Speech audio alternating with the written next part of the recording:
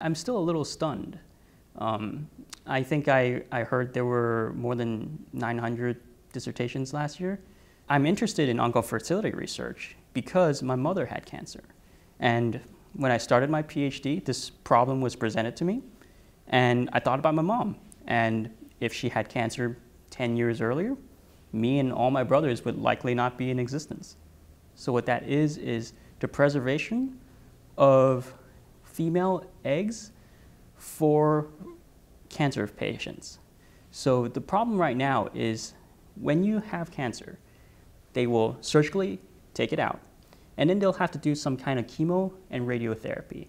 And this is non-targeted therapy, but it's designed to kill fast-growing cells, which is cancer cells. You want that. Coming to Michigan, I was very surprised by how supportive the mentorship here was. My graduate experience at the University of Michigan was fantastic. I would say it's cliche to say, but it's some of the best years of my life. When I joined my lab, I was basically given free reign of everything in the lab with the caveat, try not to break anything too expensive, just go have fun and report back when you find something interesting.